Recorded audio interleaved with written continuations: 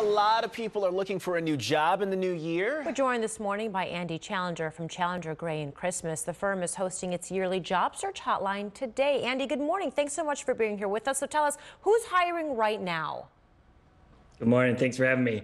Yeah, it's a very good jobs market. So just about every single industry, most companies have opportunities within them somewhere right now. So this is a great time if you're currently in a job or you've recently lost a position to go out there and start searching. There's opportunities to be had, and you can call in and talk to our experts today about your specific situation. Got the pandemic, of course, still going on. Are you finding employers are still likely to let people work from home? How long do you think that's going to last? Yeah, that date in the sand keeps getting pushed back every couple of months. Companies say this is the month where we're going to ask everybody to come back to the office. Yet companies keep moving it because at this point they're worried people are going to quit if they force them to come back to the office in droves.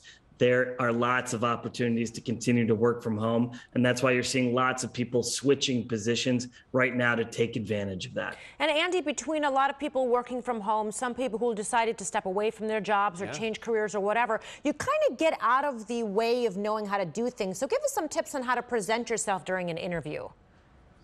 Yeah, today a lot of interviews are remote, but regardless, you're always trying to use that time to make a deep connection with the hiring manager as a person. They're not only assessing you for their skills, which they can do by looking at your resume, they're also trying to find a match for somebody they're going to spend a lot of their waking hours with, they're going to work with day in and day out, maybe for 10 years. So try to make a human connection with the person that's interviewing you. And besides making yourself stand out on a human being level, any other things that you can do to help yourself stand out?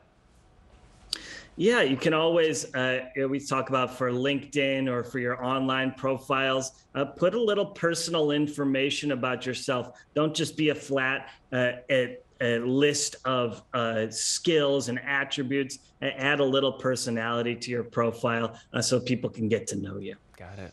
Really good advice. Always. Yeah, Andy, nice to talk to you. Thanks for waking up this morning. We appreciate it. Thanks for having me. And Challenger Gray and Christmas is hosting its job search hotline today from 9 to 5 o'clock. Experts will be giving advice on how to navigate the job market, just like you heard Andy talking about. The number right there is on your screen, 312-422-5010. Hey, if you like that video, be sure to subscribe to our ABC7 Chicago YouTube channel.